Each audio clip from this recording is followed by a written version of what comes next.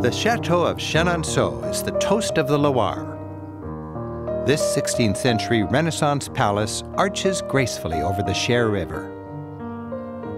Its formal garden, combined with the delightful riverside setting, makes it one of the great sights in all of Europe. The palace is lovingly maintained, with bouquets of fresh flowers adding fragrance and an included audio guide making sure visitors understand what they're looking at. Big fireplaces warmed big beds, while portraits of illustrious owners give the place a certain pedigree.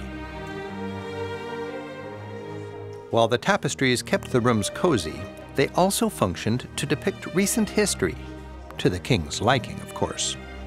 These 16th century tapestries are among the finest in France. Chenonceau was the first great pleasure palace. With its ravishing grand gallery spanning the river, it was designed for high society. Nicknamed the Chateau of the Ladies, Chenonceau housed many famous women over the centuries. In 1547, King Henry II gave the original castle to his mistress, Diane de Poitiers. She added an arched bridge over the river.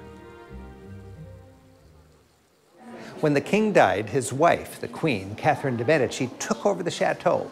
She threw out the mistress, turned Diane's bridge into a fancy ballroom, and according to legend, put her own portrait above the fireplace in her rival's bedroom. Big personalities like kings tickled more than one tiara at a time. Mistresses were a routine part of the mix. Louis XV decorated this palace with a painting of the Three Graces featuring his 3 favorite mistresses. Now that's the arrogance of power.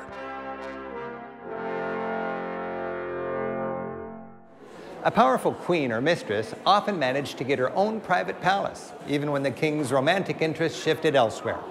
In many cases, the king or nobleman would be away on work or at war for years at a time, leaving home improvement decisions up to the lady of the chateau who had an unlimited budget.